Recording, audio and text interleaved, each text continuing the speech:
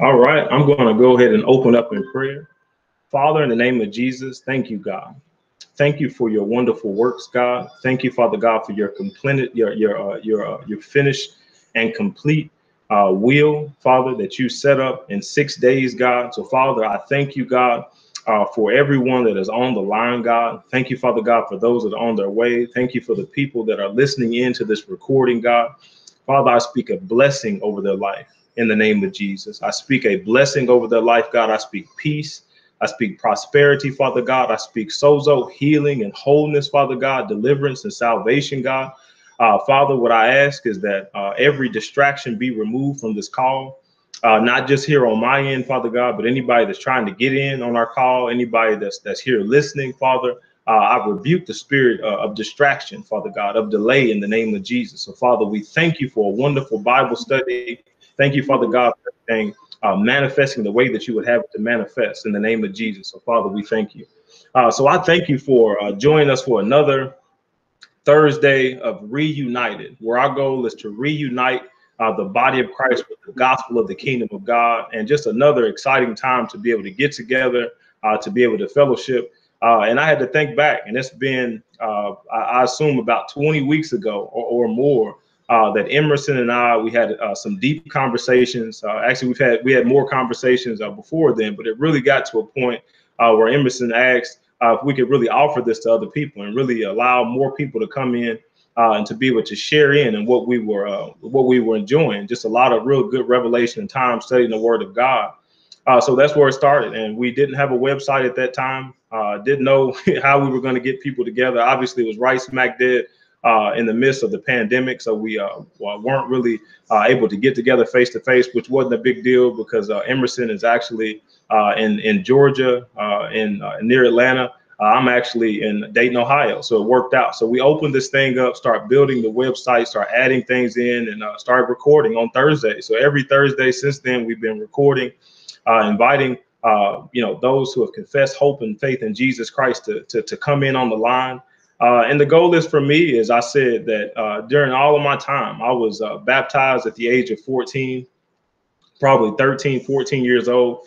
And what that did for me, it made me feel bad, to be honest with you. It was the first time that I really felt bad about the sin I was involved in. So I didn't stop doing it, right? I just felt really bad about it. So it started this cycle, this continual cycle of me doing the things I knew I shouldn't do, repenting, feeling horrible. And between those times, I felt like God hated me. I felt like I wasn't close to God. I felt like it wasn't until I went to church on Sunday, confessed my sins or got in my Bible and read that I felt like I was even deserving of any of God's time. And I just kept going back and forth with that until the age of, I believe it was about 23, my senior year last year in college. And I broke down on my knees and asked Jesus to come into my heart. And I know for a fact, during that time is when I received the baptism of the Holy Spirit. I was filled and immersed with the Spirit of God, and nothing for me has been the same. Has it been perfect? But no.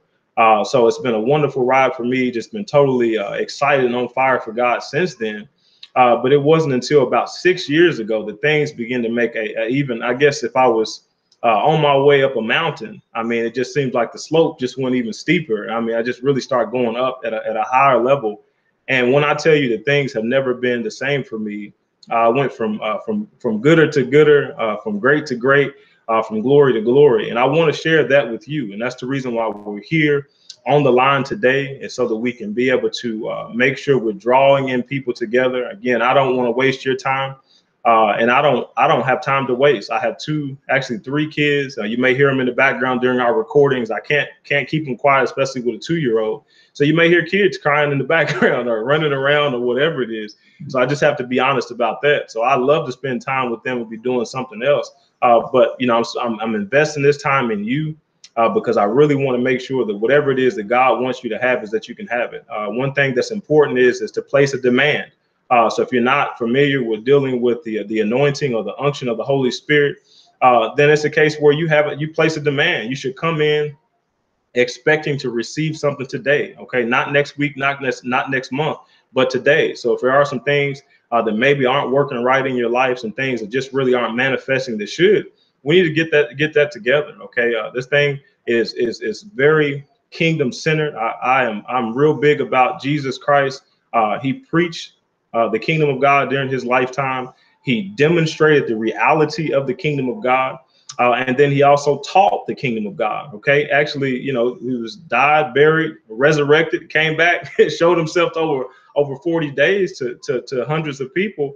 And what did he do? He taught the kingdom of God. So I know it's of the importance on his heart. So why wouldn't it be of the importance on my heart? Even to the point where in Matthew 6:33 it says, "Seek first, right? Seek first the kingdom of God and all of his righteousness, and all of these things will be added unto you." I mean, and that is a command. I think we take it as an option or something that's a suggestion, but it's a command that we do that.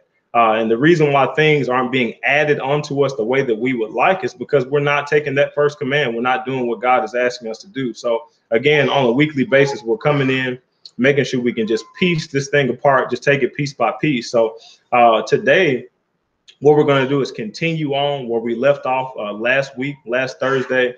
Just been excited taking this walk or this journey through the book of John, chapter 3. And it's been a blessing to me. And I pray and hope that it's been a blessing to you. So if you haven't had the opportunity to join us, I encourage you to get back in, not just the last week, but the previous weeks. We had some wonderful recordings. Emerson did a wonderful message on soul food, the importance on you know, the diet that we're actually taking in, not physical diet, but our spiritual diet and how that impacts our lives. We also had some wonderful messages from Pastor Burroughs talking about the handshake between the spirit and the flesh. I think that's what it is. Make sure I'm right about the spirit and the natural. Okay, make sure I say that, the spirit and the natural. Powerful, powerful messages. I encourage you to go back and listen to that. Brother Greg G taught over 2 weeks about a shift in the kingdom. So more of a prophetic message than a teaching message, but he did do some a good amount of teaching in that, but more of a prophetic message. But just a lot of powerful messages that if you have not made time to go back and go into those archives, I encourage you to do that. Also, there is Kingdom Curriculum that is available on www.victoryinthekingdomofgod.com. I encourage you to do that. If you haven't registered for that curriculum and started going through those messages, improving and testing those things and applying it, then shame on you. Why? Because God has sent that information for you. Okay, it's everything that I knew about the kingdom of God up until this time last year. And that's for you. Okay, free of charge, doesn't cost you anything but time. So I encourage you to go in. And my challenge for you is to remain the same. I challenge anybody to go in, go through the entire curriculum, prove the information, apply the information, and try to stay the same. Try not to have a huge drastic change in your life. I'd be very surprised if that could ever happen. So again, I encourage you to do that if you haven't done that. So today we're going to pick up in John chapter 3, verse number 1. And I know that we have someone here that's on the line. Who is this that I see that 404 area code? Who's at this with us right now? I'm on. Okay, that's Emerson? Yes, down in Texas. In the great state of Texas. Yeah, in the great state of Texas. So Emerson, he actually traveled out to Texas, to Houston, Texas. So he is not in Georgia. I mean, it's amazing. So he was in Ohio, moved to Georgia, and now he's in Texas. So we got worldwide Emerson. So I thank you for joining us, Emerson. So we're gonna get right into John chapter 3, and I'm just gonna kind of piece through until we get near chapter or verse number 5, and then I'd like to hear some words from you, Emerson, if you don't mind. But I think you have somebody else on here too. Okay, and who else is on here? Okay, and they may not okay, may not be able to say anything. But we're gonna go right ahead. So in verse number 1, it says, there was a man of the Pharisees named Nicodemus, a ruler of the Jews. The same came to Jesus by night and said unto him, Rabbi, we know that thou art a teacher come from God, for no man can do these miracles that thou doest, except God be with him. And 3 says, Jesus answered and said unto him, Verily, verily, I say unto thee, except a man be born again, he cannot see the kingdom of God. Nicodemus saith unto him, How can a man be born when he is old? Can he enter the second time into his mother's womb and be born? And Jesus answered, verily, verily, I say unto thee, except a man be born of water and of spirit, he cannot enter the kingdom of God. That which is born of the flesh is flesh, and that which is born of the spirit is spirit. And we covered a number of things, and getting a lot of stuff out of those verses. Emerson, if you don't mind, can you share maybe something that's on your heart, either right there at the end that we got to, or anything that we read that you want to share? Yeah, sure. I think the importance of that particular thing, that was born of the flesh is flesh, and that was born of the spirit is spirit. I think it's not anything that should be complicated. I think it should be very plain and simple, is that there is a difference between the flesh and the spirit, especially when you've given your life to Christ and asked him to come into your life, that there's a difference, and that a man must live by his spirit now, and try to move away the best you can by the Spirit of God from the natural. In other words, your natural senses, your natural mind, your natural feelings, your natural emotions. We no longer have to be led by those things. I believe it's God. I know it's God's desire that we be led by the Spirit. That's why Jesus explained that you must be born again. He didn't say it's an option. But if you want to operate into this world, the spiritual world that he speaks of, you have to be born again and born by the Spirit. It's a must. And so that being born again, a lot of people have messed that up, and they've described it as a lot of different type of things. But that's the purpose of this programming tonight, is that we do put a clarity on it. And I do mean we put a clarity on it by the Word of God, as you've made it plain and clear, Corey. So that's what I have right at the moment here. Leave the floor open. Okay, perfect. So I'm going to revisit because I know that these are very powerful scriptures. And one thing that I've noticed from listening to some other teachings from other people, when it is something that's good, I mean, you may have to listen to it 3, 4, 5, 6 times, and that may be a scripture. I mean, that's the thing I didn't realize until, I kept seeing the same scripture revisited. And it seemed like every time that it was read, I would see it slightly in a different way. And it's just an amazing thing. But we visited this scripture. But let's look at 1 Corinthians chapter 2, verse 12 through 14. And the reason why is what you were talking about is this born of the flesh and born of the spirit. Okay. And it clearly says, now we have received not the spirit of the world, but the Spirit which is of God, that we might know the things that are freely given to us of God, which things also we speak, not in the words which man's wisdom teacheth, but which the Holy Ghost teacheth, comparing spiritual things, right, with spiritual. But the natural man, I can almost hear your voice right here, Emerson. I don't know why. I think I've heard you make this same comment multiple times. But I hear your voice when I'm reading this. But it says, but the natural man receiveth not the things of the Spirit of God, for they are foolishness, right, unto him.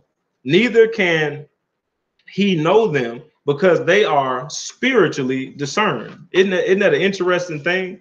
So when we're looking at that, here's one of the biggest challenges that we have to make sure that we understand, not just with this scripture. Okay, we're talking about this life that we're coming into, is that we are so trained by our senses. Okay, having this sense realm awareness, or sense realm acknowledgement of our existence, that we miss some of the most important things. And I think this time of this so-called pandemic has really shown us how powerful invisible things are. I mean, I would have to say that this country would much rather have had another country declare war against them with guns and missiles and planes and people, things that they could see, much rather than have this war that's been that's come across this nation that we can't see, right? I mean, it's just an amazing thing to realize how powerful invisible things are. Yet when we hear about invisible things as it concerns the kingdom of God and the things of God, then we diminish them, right? We belittle them. We make it seem like it's just not a big deal. It's a small thing,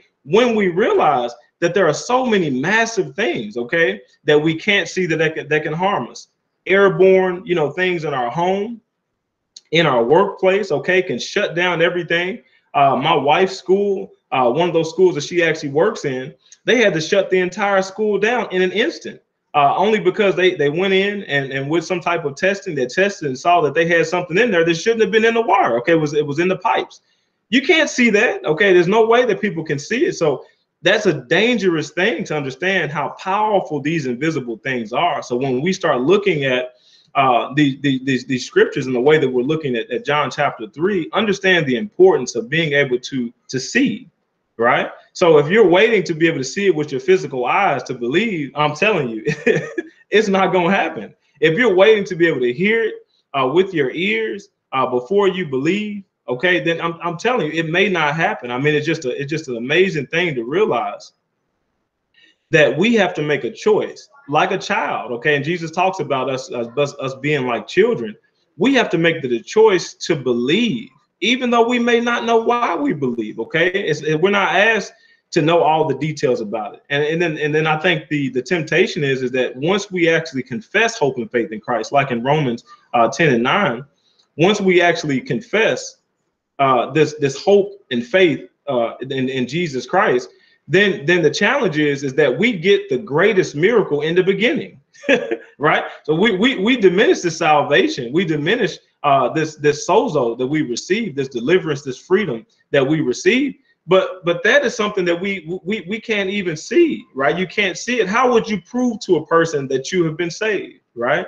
How can you prove to a person just without as a matter of fact, okay, that you have been totally changed and reborn as a spirit being? How can you prove that? Right. So it's a case where you have to, and I have to be able to admit that and choose to believe that for myself. Okay. And at that point, now it's amazing to know that my spiritual eyes can be open. Isn't that a wonderful thing? Okay. So when we're looking at that, scripture is talking about these spiritual things that must be compared with the spiritual things. And that is in reference to Jesus' reference in verse number 6. That which is born of the flesh is flesh, and that which is born of the spirit is spirit. Just a powerful, powerful thing. Emerson, did you have another comment before I add anything else?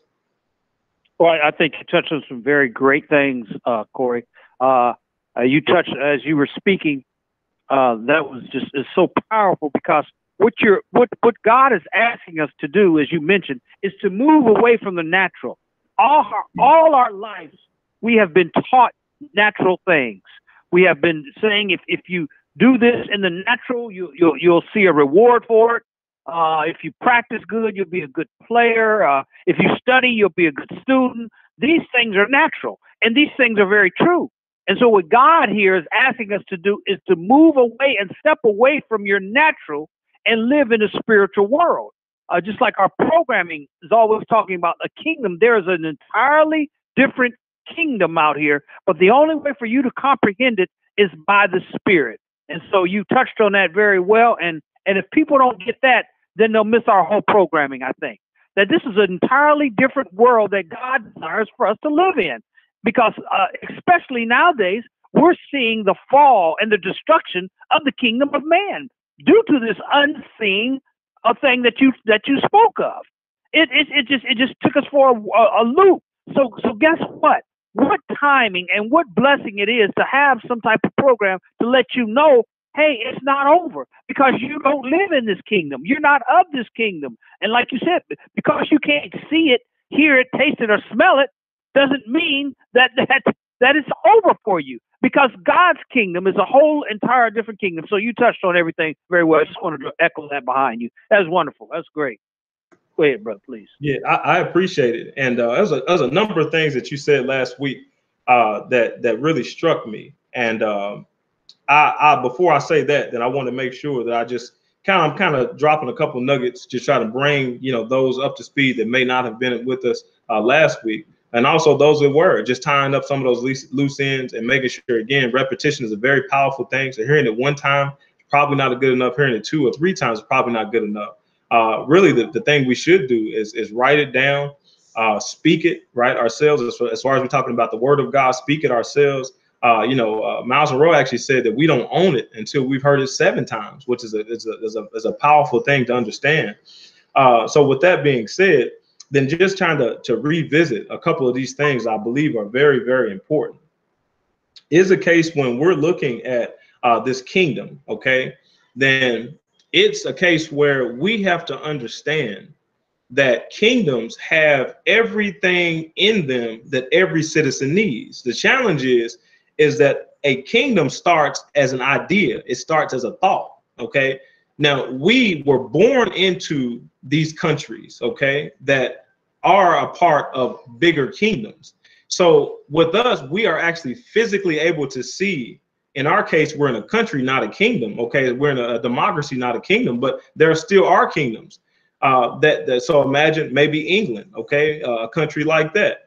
So you can see a queen, or you can see a king, you can see the parliament, okay, you can see the officers, the guards, right? You can see those things. But what we don't understand, that there has to be an invisible governing body and system and rules that actually put those things in place and cause order in order for us to see this government actually manifest. So when we're dealing with the kingdom of God, then we can start to have some sort of comparison. Okay, I think it's hard to make a direct comparison because the kingdom of heaven and the kingdom of God is so much higher than the kingdom of man, but there's still a way to be able to make some comparisons. So when we normally have anything as it concerns health, okay, as a citizen, I'll give it a comparison to the United States.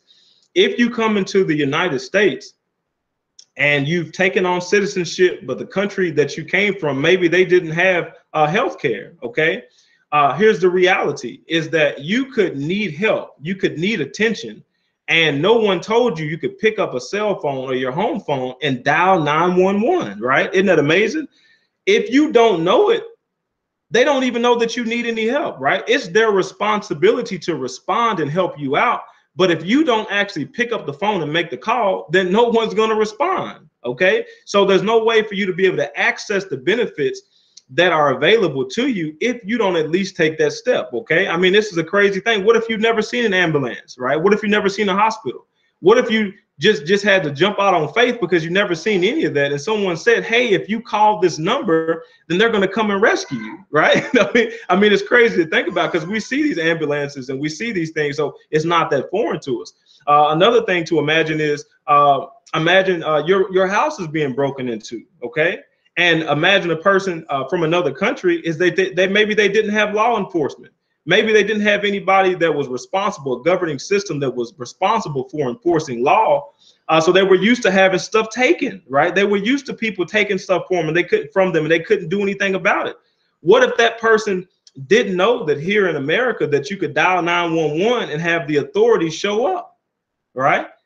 And they don't call, right? They don't ask for help. They don't do anything. So people keep running in and out of their house and taking stuff. Then the reality is that these benefits that they have, they won't manifest and won't do them any good, because for one, they may live in ignorance of them, and for two, they may not know how to access them, okay? So when we're dealing with this kingdom concept, understand that the kingdom of God has everything that you and I need, okay? It's more powerful than any kingdom that's in all of history, okay?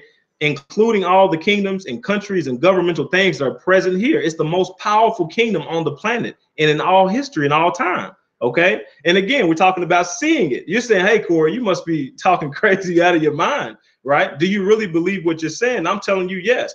I'm living it, okay? I have proved it. I've seen the benefits for myself. So when I have things that attack my body, you call 911, I make a phone call also, right? Okay, but it's not to the ambulance or the hospital, okay? So for me, or for you, you may take a prescription from a doctor. I take prescriptions also too, right? My prescriptions come straight from the Word of God. And some people can say that, but I'm telling you that these things have been a tremendous benefit for me, okay? So if I need some help, I believe that there's some big, large, huge angels, right, that are waiting to be called, but I got to let them know, hey, hey, I need some help, right? Come and take care of this situation for me. I have to go somewhere, like Emerson's in Texas. Then he can have his angels go before him, right? He can have them follow him, have them keeping him, and have him keep his home while he's away. You know, the powerful thing. Okay, so with that being said, the story that I thought about, Emerson, is when you mentioned going into McDonald's. As a matter of fact, I'll let you tell the story, and then I'll tell you what I got from that helped me tremendously. Can you tell that story again about going into McDonald's and trying to purchase something without any money? Sure. And it deals with having a currency. And we know the currency in the kingdom of man is money. And so whether it comes on a plastic card or whether you have the green dollar bills or change. And so anyways, if me and Corey and whoever else is on the line say we all go to McDonald's and we would like to have 5 Big Macs, 2 Cokes, 5 Big Macs, 5 fries, and 5 Cokes. And the cashier rings it up and say, okay, sir, that will be $27.50. And so my next response is, well, ma'am, I don't have any money, but I have faith. And she'd say, okay, you can have faith, but you're not going to have any of these Big Macs, fries, or the drinks, because the currency of the kingdom of man is money. In the currency of the kingdom of God is faith. And faith in what? Faith in believing what he said, faith in believing that he is true, faith in believing that there's another kingdom. I know you can't see it, but if you want to access to it, that faith must be your currency that you enter into. You enter into the spiritual world by having faith in Christ. And so that's that story that Corey was asking about. So Corey, take it from there, sir. Perfect. Thank you very much. In Romans chapter 5, verse number 2, it says, by whom also we have access by faith. Okay. And we got to make sure we got to get the terminology. There's no accident about the way that things are worded biblically. So we want to make sure we take note of it. Okay. So I'm going to start with that line again. By whom also we have access by faith into this grace. Okay. Wherein we stand and rejoice in hope of the glory of God. Okay. So here's the thing about the kingdom of God that we have to make sure we understand is that nothing is new to God. Okay. Everything may be new to us. Okay. But it's not new to God. God is eternal. So everything that you and I and all humanity of all eternity, of all time, whatever need, God stored that up in 6 days. Okay. So this is not new stuff to him. Now, here's the challenge for us. The challenge is that God puts everything behind faith. Okay, so imagine a door or an access point is that this grace is more like a storehouse. It's like a reservoir. It's like an armory, and it stores up every single thing that you and I could ever need, right? And the challenge is that we are trying to come into this armory, into this storehouse. We're trying to come to this great reservoir by other ways, right? So we're saying, hey, I don't like that I need to be able to get to this stuff, this good stuff that I want by faith. I don't like that. So I'm going to try to get it every other way that I can. And there's another scripture not too far away from it in Romans chapter 4:4. And it says this, now to him that worketh. Okay, pay attention, because for most people in religion, this is the primary thing that they're doing. They're saying, hey, on Sunday, okay, I went early, I stayed late. Okay, I went on Saturday. If you believe the Sabbath is on the Saturday, I did the same thing. I went early, I stayed late. I raised my hand 17 times. I said 15 hallelujahs. I made sure that I prayed. I paid exactly 10%. I made sure I didn't go over, but I made sure that I wasn't under 10%. I made sure that I was holding my head in such a way that people saw that I was religious. I had my religious, outfit on, right? Is that I am doing these things, and when I'm out in public, I make sure that I'm saying my blessing, right? I bless my food so people can hear it, right? I'm trying to figure out all of these works that actually seem to justify me, okay, before God, seem to give me kudos, right, in the eyes of God. And it says, and I'm gonna repeat those lines again, but it says, now to him that worketh is the reward not reckoned of grace, okay, but of debt. So the challenge is that we want to believe that we're making God in debt to us. So because of our works, then we think that God is tallying up. So he's saying, oh, you know what? I owe Emerson, right? I owe Bridget, I owe these people such and such. And, I've been holding out. So finally, I'm going to go ahead and pay out, right? But understand the way that grace works, that this is not a debt, right? You're not working are earning anything from God, we can't earn anything from God. It's too expensive. Grace is too expensive, right? We can't earn a 1 unit of grace by anything that we can do. So if we're not going to make sure that we access the benefits of God, okay, in this kingdom by faith, okay, then we're not going to get it, okay? It's just not going to happen, okay? So in the story that Emerson was talking about, it made me think about the scriptures that we mentioned last week. One in Matthew. Let me make sure I'm looking at it correctly.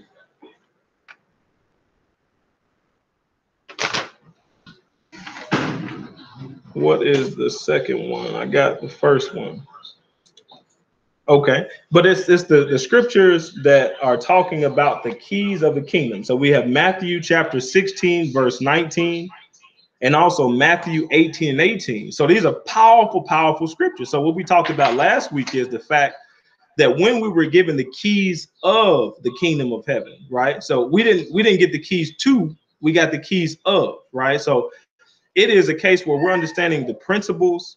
We understand the way that these things are happening and working so that they can benefit us. So Jesus Christ actually handed those over to us so that what we lock up in heaven is locked up, right? It's done. Okay. It doesn't matter how much you beg and cry and plead. And then if we loose it, okay, with these keys, now it's free flowing and no man can actually stop it from pouring into our lives. So when I heard the story of what Emerson was talking about, it blew my mind because I thought, what if we went into that McDonald's that Emerson is talking about? And I went in, got a pocket full of money, right? Say I had $100 bill. And Emerson, he told you the order that he was talking about. You want some hamburgers, want some fries, want a drink, right? You say, hey, I'm going to go up to this counter and I'm going to buy whatever I want to buy. But before you decide to do that, imagine entering in. Okay, we're talking about this entering in, breaking the threshold, right? So say you did enter in, you actually broke the threshold of the McDonald's establishment. And then what you decide to do is you decide to wreck the entire place, right? You went and you knocked over the trash can. You went and you start busting out the windows, right? You start slapping all the patrons and customers are sitting down trying to eat their food, slapping food out of their mouth. You decide that you're going to take some nasty, horrible stuff and pour it all on the floor, right? So after you've done all the harm and hurt and damage that you could possibly think about doing, now you decide to walk yourself up to the counter and place your order with a pocket full of money, right? So my question to you, and I'll ask you, Emerson, what do you think is going to happen in that scenario? Okay. Yeah, that's a good scenario. Good question. And my answer would be, you're probably not going to get your order took. I think they'll probably call the police and have you escorted out of there. That's the answer to the question. Absolutely. And I think sometimes we don't understand the power of these keys that God is talking about, that Jesus Christ has given to us. Because what we do is we violate every single thing, every law, every principle in the kingdom of God, but we expect still to get everything that God has provided for us, right? So how ridiculous would it be for the person to cry and plead, even to the point where maybe he decides he's going to take McDonald's to court and have a lawsuit because they won't serve him, right? That's just absolutely ridiculous. But oftentimes what we don't understand is what we're dealing with the kingdom of God is that we refuse to forgive people. And last week we dealt with forgiveness and the power of forgiveness. We refuse to forgive ourselves, right? We won't allow God to actually love us, even though he loves us unconditionally. We won't allow him to love us, right? We keep bringing up our old past, our sin consciousness, and all the stuff that we did, even though God said he's washed that away, and you keep bringing it up, and you won't let it go. Maybe someone did something to you, right? Someone hurt you, a mom, a dad, an uncle, an aunt, a family member, a neighbor, right? A co-worker, right? Maybe it happened when you were a child or an adult, and you won't let it go, can't let it go, right? You keep revisiting that. And as a matter of fact, if anybody asks you about it, you are more than glad to go in, talk about how horrible and heinous and bad that person is, right? And how no good they are. And what we don't understand is we are hearing the sounds of a door or a lock being locked. I mean, we literally are beginning to lock ourselves away from these principles, right? And it's amazing to think about some of the activities that we get into. We went in some of those scriptures are talking about inheriting the kingdom of God. Some of the things that we could get ourselves involved in. Yes, we are saved by grace, and God loves you, right? That grace allows his love to continue to be demonstrated and poured out to you. That grace allows you to be able to have things that you shouldn't get, that I shouldn't get. Okay. So we have that grace and mercy, right? So if we look at grace and mercy, then they're the same coin, right? Two sides of the same coin. Okay. You have grace on one side, mercy on the other, and right on the edge, right? If you're thinking about a coin, right on the edge of the coin is law, right? Now, I'm not talking about the 10 commandments necessarily, but I'm just talking about, again, in kingdoms, okay, any governments, then we have expectations that we expect from the citizens. And if they don't follow suit with that, then they lose privileges, okay? So the same way with the kingdom of God is that we can lock ourselves out of some of those things. And we don't understand why it is that we don't have some things manifest in our lives. Okay, so it's just a powerful thing. Okay, so with that being said, let's look at Hebrews chapter 9. This is something I know. Yes, sir. Let me say something right along what you said there. Just absolutely. As you were speaking, this is why it is so important to do that scenario that you just brought up there about wrecking and going. That's wonderful. That's why it's so important to do exactly what Jesus told us. He said, rest. He said, come and find some rest. And then he said, if you would only believe, if you would only do those two simple things, rest in him and believe, guess what? You won't be tearing up nothing. You won't, because guess what? He said it, I believe it, and now I'm resting. I don't care what it looks like. I don't care what it feels like. I don't care what's taking place in my life or those around me. I'm going to rest and I'm going to believe. I'm going to rest and I'm going to believe. What this kingdom has for me, what this kingdom has provided for me, what he talks about, what he says he'll do, what he's already done, I'm going to rest and I'm going to believe. And that way it's going to keep me from not tearing up the kingdom, not messing something up that I won't just receive as I rest and believe. That's powerful what you said. That just hit me right there. Sorry, brother. Go ahead. No, that's exactly what I want. And I appreciate it. So before I get into the Hebrew, well, you can actually turn there if you want to, but it's Hebrews chapter 9, and we're going to start with verse number 15. So I'm just going to say this before we actually get into that. And the revelation I literally got this picture, and this is going to be a little bit graphic. So, you know, it's all, I'm gonna have to just let you know, it's going to be a little bit graphic. But the reality is that Jesus Christ is the gate, right? He is the door. He is the way. Okay. So for many of us, then we were standing outside, right, of this great kingdom.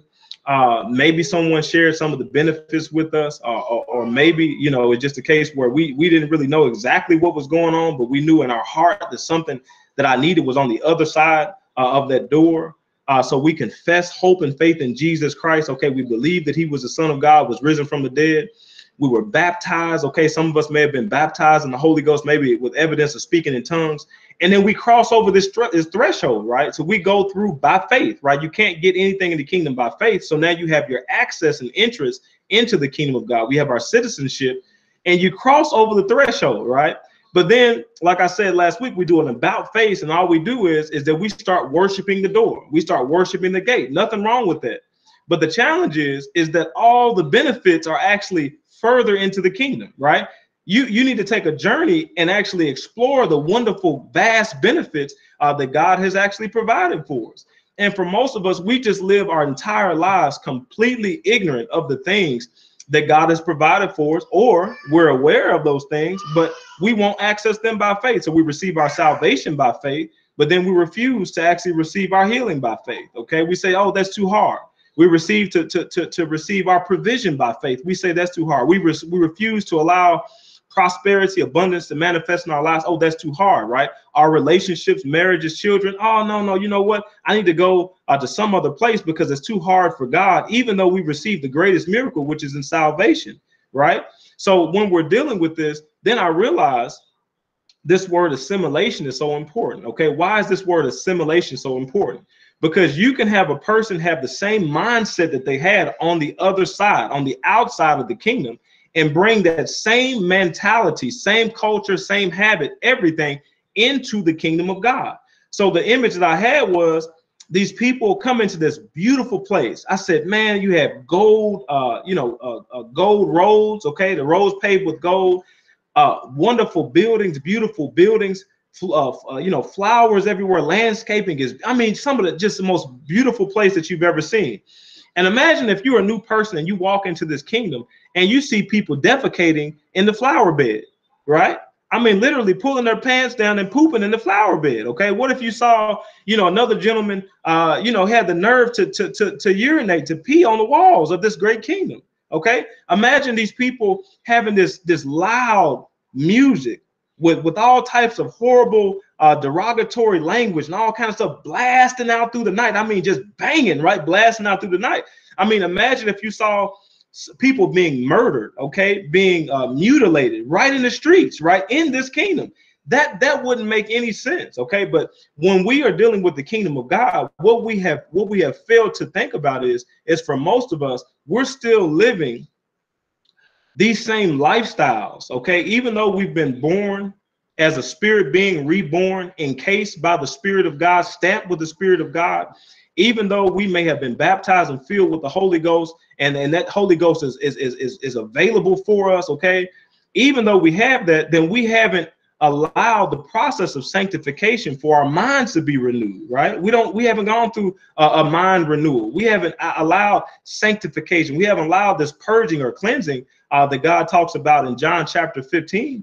We haven't allowed that. So we don't understand, again, when I talked about those keys, that we keep locking ourselves out, right? Because of our behavior, because we refuse to assimilate fully into the kingdom of God and figure out, you know what? Things on the outside don't work the way that they do on the inside. So we don't understand why we're not accessing our healthcare benefits, okay, or our safety benefits, or our relationship benefits, okay. Just a thing. Again, I'm sorry it was a little bit graphic, but that's the way that I received it. So it blew my mind. I'm thinking, man, we really got to get this thing together, because people on the outside, they're fully aware of some of the stuff that's going on in the kingdom of God. They may not come in themselves, but they're watching you, they're seeing you, okay, and they're also watching to see if what you're talking about is actually manifesting in your life. Okay, so you're telling them about this great place, but then they see you walking out and your bag is empty. Okay, you're not having the promises of God manifesting in your life. Okay, so we're billboards, literally walking billboards for the kingdom of God. So what are we advertising? Not what we want people to believe that we're advertising, but what are we actually advertising with our lives? Okay, that's the thing that I just wanted to make sure I could say. You have anything to say, Emerson, before I read the scripture? Yeah, I think that's powerful, brother. I just wanted to, as you were speaking, God just gave me another example, like you talked about the defecation and the peeing and all that stuff. Listen, another thing is this: wonder, as a kingdom citizen, why are you even worried? Hello, did you hear me? Let me repeat that. As a kingdom citizen, why are you even worrying? Amen. He tells us about worrying. He says, "What are you worrying about?"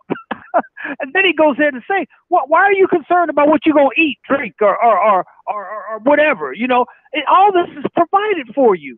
Why? Well, you see, I see what things are going on, and I see, there you go, living by your sight.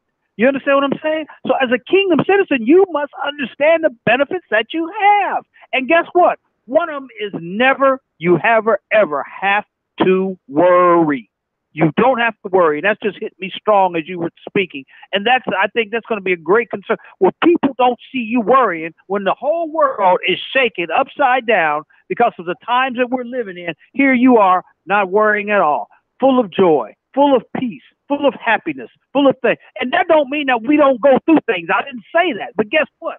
I sure ain't worried about them because I understand my benefits. And I've read the package, and I understand the constitution of my kingdom from where I come from. So that strives, that relieves any type of worry. It relieves it, brother. We have so many benefits, brother, that you speak of, and so many things that God has given us in this kingdom, which is perfection, which has given us everything that pertains to life. Now, hear this: that pertains to life and godliness.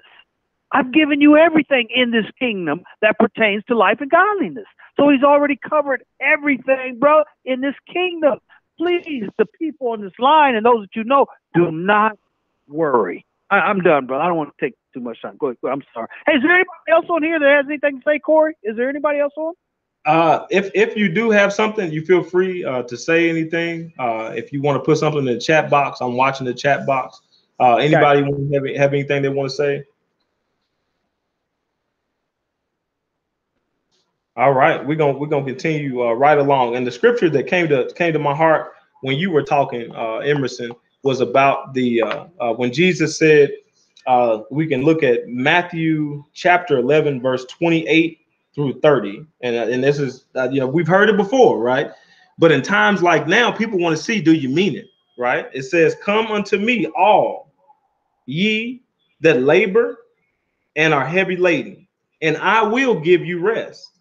Take my yoke upon you and learn of me, for I am meek and lowly in heart, and ye shall find rest unto your souls." Right? Isn't that what you were talking about, Emerson? Amen. That's it, brother. That's it. So when we're dealing with where we are right now, here's the challenge. The people that are around you, they may not tell it to you, but all that so-called evangelism, that many people think that they've been doing, right? Inviting people to their church, right? Over and over and over again. And if they don't come, or if they do come and don't come back, and they call them heathens and backsliders, here's the challenge. This is the opportunity that you've been waiting for, right? So when you go into the break room and they're talking about this pandemic, they're talking about these tough financial times, and then you go to poor mouthing and join the conversation and talking the same language they're talking, why do they want to buy something that you offering? Right? They say, man, he ain't no better than me, right? Why would you do that? That is an opportunity when they're talking about their family, brothers and sisters, or children who are going to the hospital back and forth, not just from the virus, but understand that cancer is more real than this so-called pandemic, right? There are far more people that will die of cancer this year than anything that's happening as far as this pandemic goes. And they're waiting for you. They're waiting to see what are you offering, right? Are you walking in this healing that you're talking about, right? And what about your needs getting met when everybody else is in crisis and panicking? Do we have peace, right? Do we have joy, right? Is that manifesting in our lives? So if you haven't noticed it yet, these people are watching you, and you wonder why so many people will reject the words that you say. It's because they're listening to the actions. Your actions speak louder than words. Okay, they're seeing, is it manifesting in your life? Is it real to you, right? Because now that the pressure's on, they're saying, let me see what that looks like. Okay, so with that being said, let's look at Hebrews chapter 9, because it's a very powerful scripture, and we'll possibly end with this scripture. You may have a couple more, but this is one I want to make sure that we take a look at. And again, this is starting in verse number 15. Okay, powerful scripture. Okay. Okay, chapter 9, verse 15. And for this cause, he is the mediator of the New Testament, that by means of death, for the redemption of the transgressions that were under the first testament, that they which are called might receive the promise of eternal inheritance. For where a testament is, there must also of necessity be the death of the testator. Okay. For a testament is of force after men are dead. Pay attention to this. Otherwise, it is of no strength at all while the testator liveth. This is some powerful stuff. Okay. So for anyone that's on here that may not be aware of the way that a will in a living testament, living will and testament works, then this is a reality, is that you can, and if you just join us, let me see if I can, yeah, I'll take care of that. Okay. So this is the way that a will and testament works. So you can have your will that's in your heart, okay? But unless you actually speak it and definitely write it down, which is more important, then it doesn't actually manifest. That's the testament, okay? So when we're looking at this scripture, the question that you should ask yourself is, when was this will actually put in place? Okay, when was it put in place? Okay, so for any of us that's looking at this, it calls Jesus Christ the testator. Okay, a powerful word. So put a pin right there as far as looking at a living will and testament. If you've never seen or heard the difference between a will and testament and a trust, one of the major things about a trust is that it will keep a family from having to go to probate. Okay, so if you haven't heard this, I'm not trying to encourage you to get a will, but you should, okay, or a trust.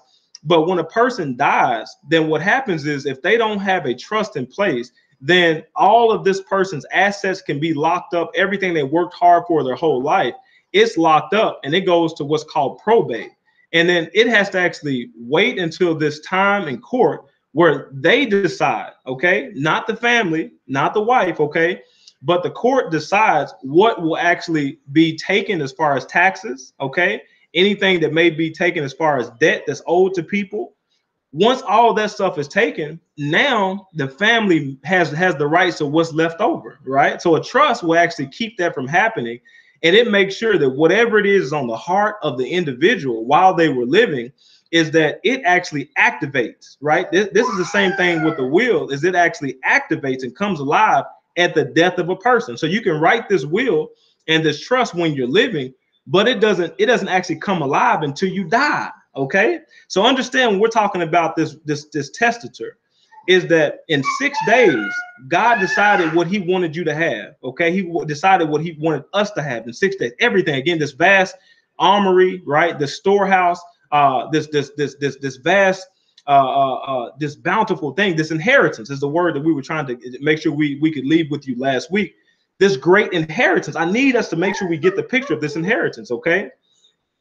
It is far more limitless than we can ever imagine. So God has already given that inheritance. He's already made that inheritance available, right? When? In 6 days. Okay, so the will was actually written in 6 days. Now here's a powerful thing. This will that was actually written, it doesn't actually have strength as what the scripture says or come alive until the testator dies. Isn't that crazy? Who is the testator, right? Jesus Christ. So at the moment that Jesus Christ gives his life, okay, he is crucified, spends 3 days in hell. Okay, he raises, he is risen, shows himself alive to everyone. It is upon his death that now this will takes hold and takes life, and now it has a life, and now it is made available to you and me. Isn't that a powerful thing? Okay, so I can't get into everything. I would love for us to be able to, and that's what I'm encouraging us to do, is to just piece through, unpacking our. Emerson had a wonderful message talking about forget not all of his benefits, right?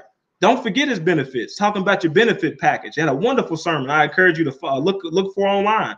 You can Google Emerson Winfield, and you can actually find that message, powerful message. Okay, we have such a wonderful benefit package. Okay, these rights is the way I say it. Okay, when I look at faith is, for me, is my birthright. That's how far I go with it. Okay, it is my birthright. So when I come to God, I'm standing in my birthrights, and as I become aware of the things that are actually stored up for me in this great will, now I am accessing it not by works, right, but by faith. So it's a powerful thing to understand the importance of how this actually works out in the death of Jesus Christ and releasing the inheritance. So before I end with that, I mentioned a trust. So here's another thing about a trust that's interesting that you may not be able to do with a will. With a trust, you can actually store everything up as an inheritance to whoever you decide to make the inheritance for, but you can lock it up. So if you have it for a child, even though it could be $1 billion that's stored up for a child, then in a trust, you can lock it up. And if that child doesn't go to school, if you decide that you want them to go to college and get a degree, if they don't graduate, they won't have it. If that child is locked up, okay, and is a rebellious child, then you can decide that they can't get access to it if they're a rebellious child. If they're in drugs, okay, and alcohol addiction, you can put it in there in the trust to say that that's going to lock their benefits up. And even though this child can be a billionaire by inheritance, okay, a child, I mean, he can live in poverty but be a billionaire by inheritance and won't be able to access any of the benefits because he won't align with the will of the testator. Isn't that amazing? Okay, so that's what we're talking about. And we're talking about what? Entering into the kingdom of God, right? Seeing the kingdom of God. This importance of knowing our inheritance, accessing our inheritance, using these keys of the kingdom, right? Not in ignorance to lock ourselves out, but knowingly, willfully unlocking the benefits that God has stored up for us. Okay, just a wonderful thing. I'd like to pause there. Emerson, do you have anything to say? I know we had someone else join on the line. Do you have anything to say about what you've heard? Oh no, it's been great, brother. Just listening and it's been very again, iron sharpens iron. The word of God lets us know. That's why it's so important that we come together and discussing these things, these valuable things to the kingdom, brothers. So, no, I'm just blessed by this evening's event. Okay, powerful. I appreciate it. And if you're on here, I'm trying to unmute the line, and I don't think I can. So I think you may have to do that. So if it's something you would like to say, then you're going to have to go in and go ahead and unmute yourself in order to be heard. It's just a case where, again, as I'm just going to wait for you to speak. But for me, I can't explain how important it is to make sure that we're getting these principles. Okay, it doesn't make sense to not assimilate into the kingdom of God. It doesn't make sense to be given all these things. Scripture that I thought about, and I'll say the scripture, and then again take any give an opportunity for any closing thoughts. Actually, I have two more scriptures, which is crazy. Let me give you one and give you one more. If you'd like to say anything while I'm looking up this scripture, then go ahead and just unmute yourself and you can actually speak. This scripture is in Luke chapter 15. Okay, and we've heard this same idea in Matthew chapter 6. Okay, but it's just a powerful thing to see how wonderful God is and what He wants to give to us. Okay, we're talking about this inheritance. So if you're looking at Matthew chapter 15, then what I'd like for you to do is look at I'm sorry about that. I'm actually wrong. I apologize. It's actually Matthew chapter 12. In Matthew chapter 12, then look at verse number 34, and it says, for where your treasure is, there your heart will be also. Okay, that's not the one I was looking for. 32 is the one I was looking for. Okay, let's read 31 and 32. But rather seek ye the kingdom of God. Okay, and all these things shall be added to you. Okay, a command followed by a promise. Okay, and it says in 32, fear not, little flock, for it is your Father's good pleasure to give you the kingdom. Isn't that a powerful thing, right? So for a lot of people fighting and scratching and clawing for things that God never even wanted you to have, God told us we don't have to guess and wonder what He values and thinks is important. Okay, it says that He gave us this great kingdom. The other scripture to go along with that one. Let me see if I can find. Hey Corey, let me say something quick when you said that. That scripture there says it's your Father's good pleasure to give you the kingdom. Now, when somebody gives you something, you don't run around trying to earn it. You just do what? You receive it. So you must live, as Pastor Mark always says, you must live in the receive position. Don't try to earn it. He gives you. It's His good pleasure now to give it to you. So if I'm giving it to you, please just receive it. Don't make it difficult. Don't make it complicated. Don't make it hard. Just receive it. A powerful scripture. Powerful scripture. Go ahead, brother. Amen. And Emerson, to be honest, that may be one of the hardest things for us to accept. I mean, it may be the most, it sounds so easy, but I think for a lot of us, especially coming in with this religious mindset where we have to work and earn everything, to simply believe or think or know, accept that if I just believe that God has already given to me and I can just access it, that I can't earn it, right? So you always mention that repeatedly. Live in a receive position. Just receive it. I mean, it's such a hard thing sometimes to say, I just got to receive it, right? I just got to receive it. This is a powerful thing. That's it. Last scripture, Matthew chapter 25, 34. And it says, then shall the king say unto them on his right side, on his right hand, come, ye blessed of my Father. Okay, pay attention to this. Inherit, again, that word inheritance. Inherit the kingdom. Now, this is the thing, okay? Don't miss this. Inherit the kingdom prepared for you from the foundation of the world. Isn't that awesome? So when we looked at that Hebrews talking about the testator, which is Jesus Christ, remember that this thing is written. It wasn't just written yesterday, okay? This wonderful, vast benefits, everything that God wants you to have packed in the kingdom. Wow, man. It was prepared for you and for me and for all of God's children from the foundation of the world. Powerful, powerful thing. Oh, powerful. Any last comments before we close for tonight?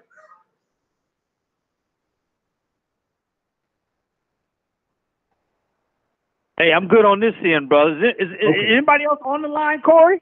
Yeah, we have at least a couple other people. Just choose not to say anything, and that's fine. They just want to listen in. So we good. No pressure. That's right. No pressure. Just wondering. Good. Yeah. Glad to have them. Glad to have them.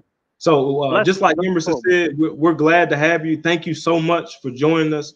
We do not take for granted your time. Again, you can spend your time doing anything or absolutely nothing. So thank you for deciding to invest your time here with us. We love to hear from you. Definitely want you to come back next week. The archive of this message will be available in the morning. So go into victoryinthekingdomofgod.com and go ahead and check that out. And then if you want to go back and make sure we get the rest of the messages, I encourage you to look at all the messages. Just a lot of powerful messages. So with that being said, Emerson, I'd like for you to close us out in prayer. We are done for tonight. Father God, we thank you for who you are and what you've done. We just continue to live in a receive position. And that word that was spoken tonight, Lord, we know that it's fallen on good ground, Father God, good ground. And so we just expect a harvest from the word that was given out tonight. We thank you for it, and we're just blessed to have you as our Lord and Savior, to have you as our God, and with the true and only living God. And we're just so grateful. I'm grateful for Corey and everyone on this line, Lord. So continue to cover us with the blood of Jesus, the healing blood, the protecting blood, the cleansing blood, and continue, Lord, that we may be transformed by the renewing of our minds. And we just continue to live in a received position, ever giving you thanks, always giving you thanks, Father God, always. In Jesus' name I pray. Amen and amen. I'm going to call you right afterwards, Corey. All right. Love you guys. Have a good night. God bless everybody.